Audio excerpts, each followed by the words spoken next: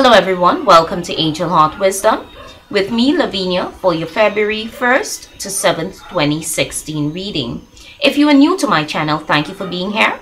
I also want to thank you for your loyal support, knowing that I decided to step out of the box and do something different. And using my virtual decks as my divination tool enables me to clearly show that Spirit is there waiting to assist and give guidance and assistance when called upon.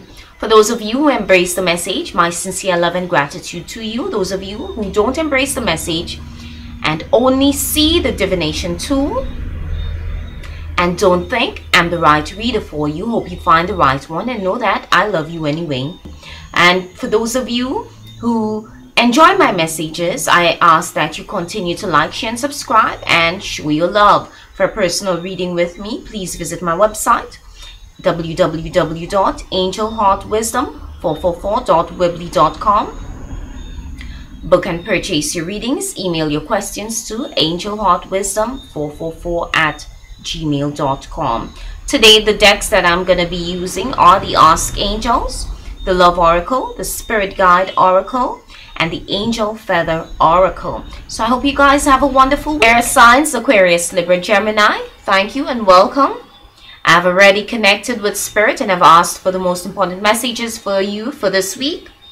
On to the Spirit Guide Oracle. And we have responsibility. Don't feel like a victim. You probably feel like you've been chained or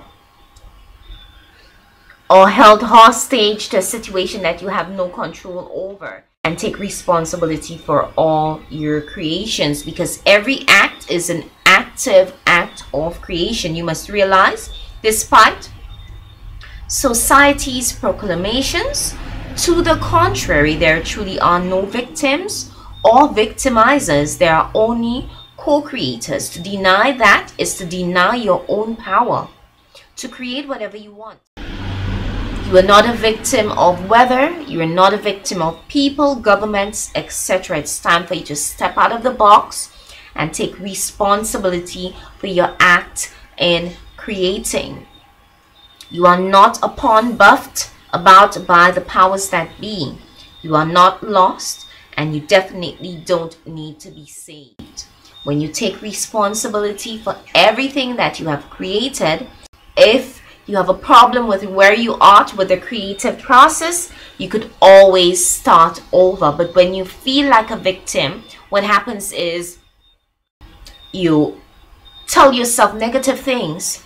The universe is gonna hold back and not want to assist you in creating, because you're blaming the universe. You don't have to be like, oh, why God, why is it me, why, you know.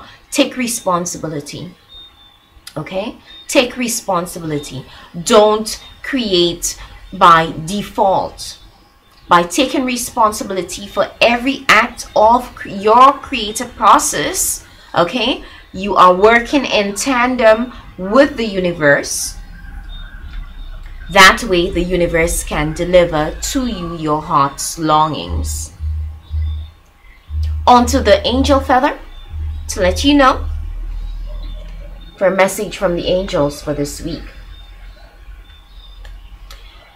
Because when you take responsibility, there is an open door. The angels are offering you the burnt angel feather as a symbol of an open door. The angels ask you to be very observant as you are to be presented with an exciting opportunity. It's the burnt angel feather, and the angels are saying it's a strong call to work on the sacral chakra, okay? Feeling comfortable in your body, rejuvenating yourself, going out there, okay? Creating, not having fear, being secure and stable within yourself. That way you can project it on to others and to the universe, so you can see this window of opportunity being presented to you. The burnt angel feather is presented to you as a symbol of opportunity. The angels know that you have been experiencing muddled emotions recently. The angels are about to open a door of opportunity for you, and they say it's going to be an exciting opportunity. Do not be afraid. Ask for angelic assistance every step of the way and be observant. Your affirmation is, I am open to new opportunities. I am able to decide on the right opportunities for me to learn and grow. I attract the right opportunity at the right time. I have complete clarity. So it's feeling burnt emotionally, creative endeavor. Okay, so pay attention to the signs, the symbols, the synchronicities. And if you are like me, who sometimes overthink things, ask for clear symbols that you understand, okay, as to how your team communicates to you, so that you won't miss the guidance and miss this amazing window of opportunity. Okay, so on to the Ask Angels Oracle to let you know which guardian you are going to be working with very closely for this week to assist you in exploring this amazing window of opportunity.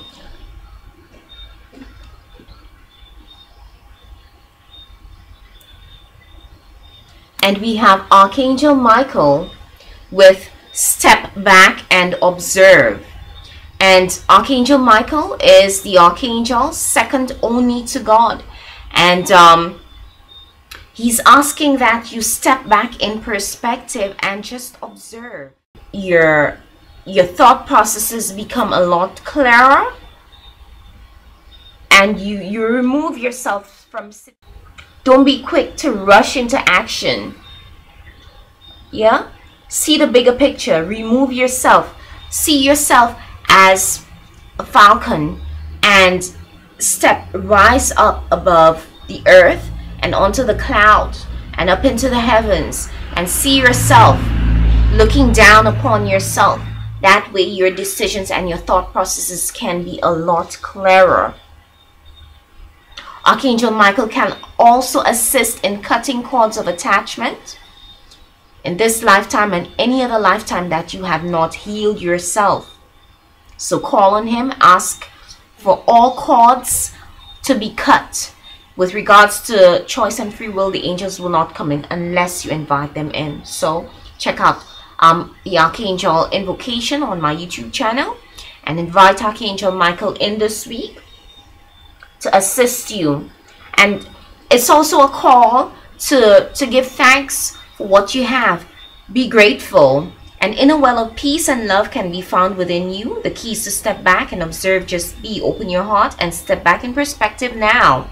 As if you are looking down upon yourself from above. Breathe and notice you are able to simply observe. So this is a valuable tool that the angels want me to share with you for times or when the environment on earth is chaotic.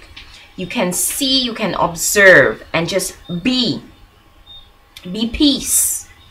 Okay, so Zen this week.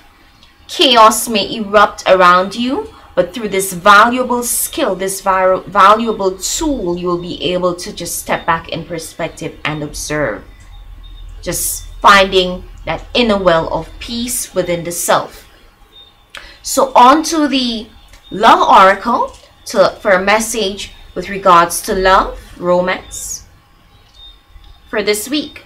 And if you're not currently coupled, take this message and take it as to how it applies to those in your environment, family, friends, co-workers. Love is an energy that needs to be shared. Love is an energy that is the highest energy. So if it's not love, it's hate. And we can't manifest, we can't co-create with the universe with negative energies. Okay? The heart always knows what we need, what we want, what we desire, where we're heading, where we're going, what we need to take with us on our mission, who we need. There will be a change in your relationship. And as we all know, since change is the #1 constant in our lives, Change could be good or bad. Okay, it's the number one constant. Nothing exists without change. So see every act of change as an opportunity for growth, an opportunity to redirect your life to how you want it, your design, your heart's longing. Okay, see every act of creation as an opportunity for change.